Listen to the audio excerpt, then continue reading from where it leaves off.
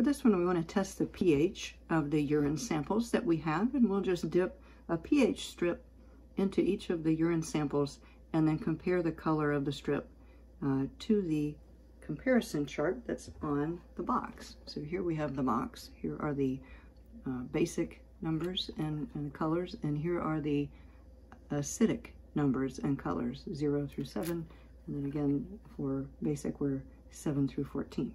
Okay, we'll repeat all of those. I want to bring us back to testing the pH, and the pH value that you'll need to be familiar with is that normal urine is somewhere between 4.5 and 8, and anything you eat, pathologies, hydration status, these things like fevers and acidosis could lower the pH, whereas anemia or vomiting and urine retention, azuria, could raise the pH or make it more basic. So let's look at the pH strips. Now I've already done the pH for these. And I'll set the cups back up, but let's look at these colors and give them some numbers. So patient number 1, the male who's 54, remember that normal pH is somewhere between 4.5 and 8. And on the box here, when we're comparing our color chart, we can see here that Mr. Rollins is somewhere. We've got a little bit of the green in that 4th row, and so Mr. Rollins is somewhere around 5. Right?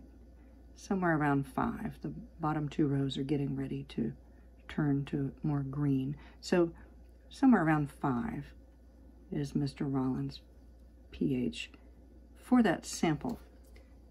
Now, in reality too, it's been sitting here for a minute, so it might have been closer to 6. But that's a normal pH for him.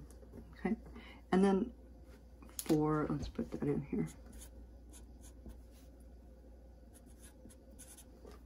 For Miss Callahan, the 39-year-old female, we notice that this is not on the basic side. I'm sorry, it's not on the acidic side, right? It's very basic. So let's look at the basic chart here and see what we can match.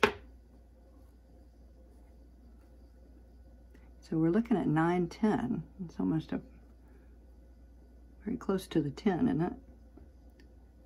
We would say 9, 10 for that. I'm going to go with 10. Oh, we'll just say 9, 10 here.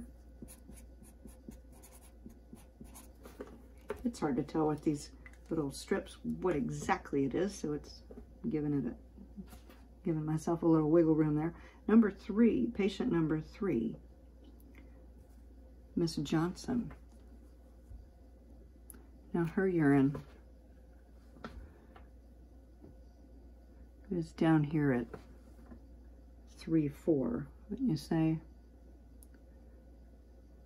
Right? 2 is a little too dark, but 3, 4 is not looking too bad there. You would probably say between 2 and 3, but I'm going to say 3, 4 so that it sticks with the outcome.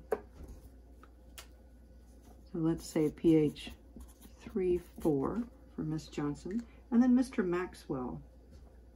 Mr. Maxwell's urine over here, it said, let's look at his, we'll double check, close to 7, getting around 7 there. I'm going to say somewhere between 6 and 7 for him. So we can see that again.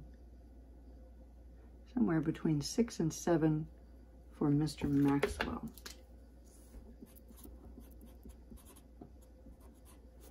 Okay, so when we're filling in our chart, we notice that we have a yellow color for the first patient, yellow.